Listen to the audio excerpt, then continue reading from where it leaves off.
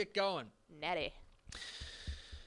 Sunday at Toyota Stadium in Frisco. A national champion will be crowned in the FCS ranks as the Sam Houston Bearcats take on the South Dakota State Jackrabbits for the FCS National Championship.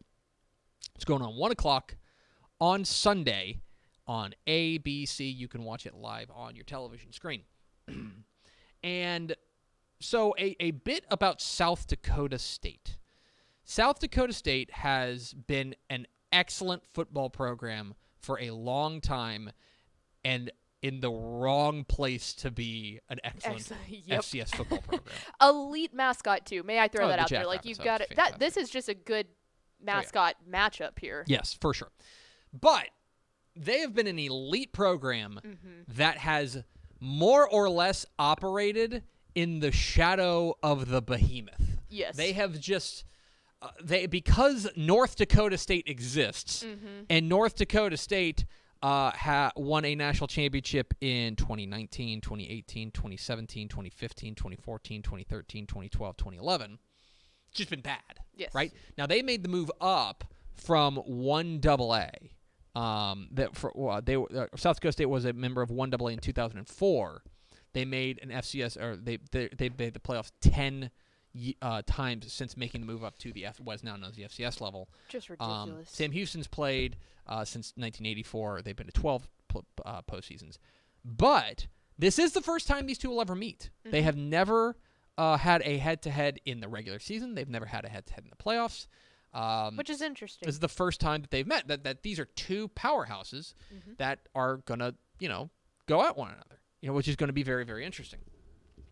So if you're looking for what South Dakota State does well, the answer is probably their offensive balance. We're going to get to their defense in a moment, but their offensive balance, I think, is what's really impressive. I think when we go back to when we were previewing North Dakota State was a team that I think by virtue of Trey Lance leaving, right, they had to find different ways to do it that weren't relying on throwing the ball. So they were really run heavy. They needed splash plays in defense, splash plays in special teams to make it happen. James Madison was another team that really ran the ball very well. Yes. Their quarterback had come on late, but they were a team that wanted to control the clock, control the tempo of the game. This is a team that in South Dakota State that I think is pretty balanced. Yeah.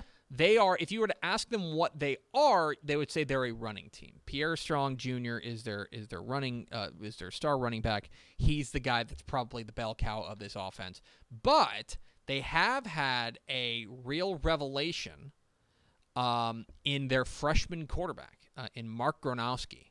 Mark Gronowski is their quarterback, and he was the Missouri Valley Offensive Player of the Year. He was second in the Jerry Rice Award voting, which is given out to the top freshman in FCS. Cameron Ward from Incarnate Word won it. Anyway. Shout out Texas. And he's been sharp. Gronowski, the moment has not been too big for the freshman.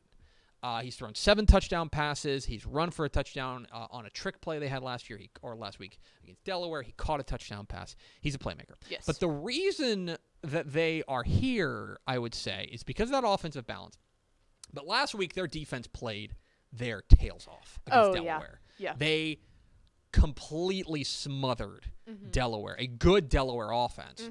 And Logan Backhouse, their star linebacker, is probably the name to know there. They are a team that is really strong defensively. Well, and it was impressive, too, how they did it literally all 4 quarters. Yes. It never once wavered a little bit, or they didn't overperform in one half to make up for the lack of performance in the first half. It was literally the entire time the clock was running. Most certainly. And they are very, very strong up front on both sides. Offensive line, and then as well they as got good size. In the front 7. They've got good size.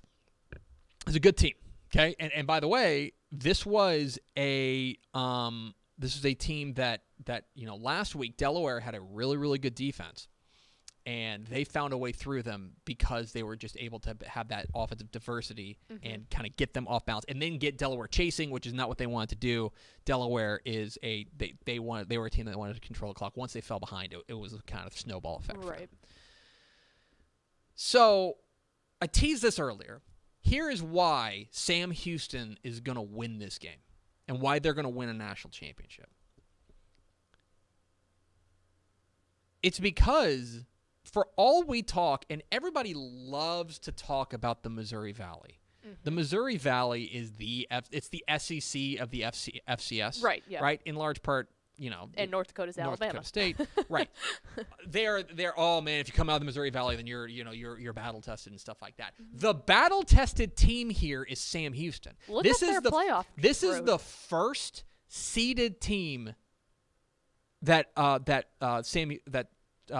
Dakota State's going to play in the playoffs. The first seeded team.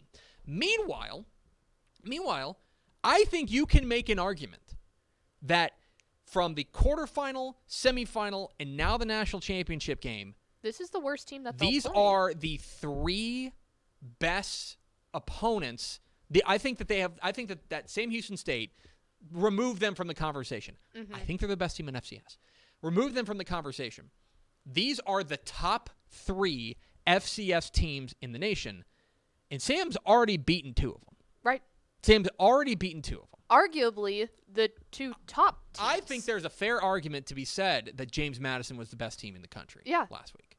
I think there's agree completely. Now, that's not to be disrespectful to South Dakota State. No, obviously no. an excellent team. Great team. They've earned their way here. I think Sam Houston's the battle-tested team. Just pound for pound, I think they've gone up against tougher opponents, and they are battle-tested. I think that Eric Schmid, I think he woke up last week, and they needed him to. I think they've got the playmakers in Jaquez Ezard, who came through when they really needed him last week. He was fantastic. And the reason that I love this Sam Houston team, and when you watch them, is that they have got a defensive line that the motor doesn't quit. And the thing that I would say is that this was as good as the South Dakota State offensive line is, I do not think that they are as good as James Madison. And James Madison, once Sam Houston got their legs underneath them, Jahari K and company got after their rear end. That is, for me, the biggest difference here. I look at being battle tested, and I think Sam Houston is battle tested. I think that I am fairly certain that Sam Houston has played a team like South Dakota State, and I am not certain that South Dakota State has played a team like Sam Houston. No. Go ahead. Go ahead. Oh, I was going to say, but I think the big thing for Sam Houston is, one, they can't look at the other two games that they've played and said, well, these teams are a little bit better, so this should be, they can't sleep on them first off, and then two, they have got to find that balance between not having any special teams to almost completely relying on their special teams. So you've got to come in the middle there and just have a solid game. And I think that it should be Here's one key for Sam Houston is they've been very reliant, especially in the playoffs, on home runs. Very reliant on hitting big plays. I think they need to make it easier for themselves. Yes. They need to be a little less reliant on hitting home runs and go out there and not wait for the 3-run home run. Instead, to continue the baseball analogy, just hit a bunch of singles. Just singles. Okay? Get into second and three. Open up that playbook and things like that. There's one other aspect of this, okay? I think there's one other aspect of this. I think people have talked a lot about how North Dakota State, when they come down here to Frisco, they just dominate. I mean, they won it. We rattled off all their national championships, right? All of those coming in Frisco. This game is not happening in January. It's gonna be toasty this weekend. It's gonna be in the 80s, okay?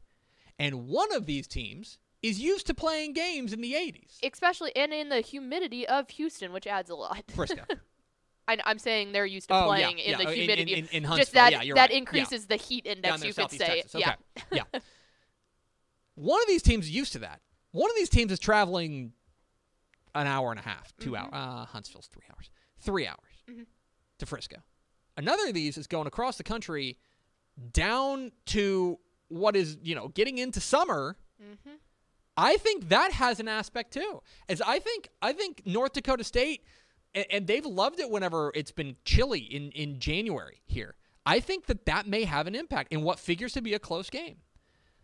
I like Sam Houston. They're underdogs in this game. I think they're 4.5-point underdogs. They were underdogs last week against James Madison. At some point, people are going to figure out that this is the best team in the country. Mm-hmm. I think Sam Houston wins this game. And hopefully that's on Sunday. I think Sam Houston wins this game. I think they win this game 34-27. There's your official prediction. Okay. I like Sam Houston State 34, South Dakota State 27, and finally, the state of Texas will have a national championship at every level of NCAA football. That would be so cool. We've already got FBS. So cool. We've already got Division II thanks to A&M Commerce. We've already got Division III thanks to Mary Hardin Baylor. We are missing that FCS piece. Yes. It comes on Sunday.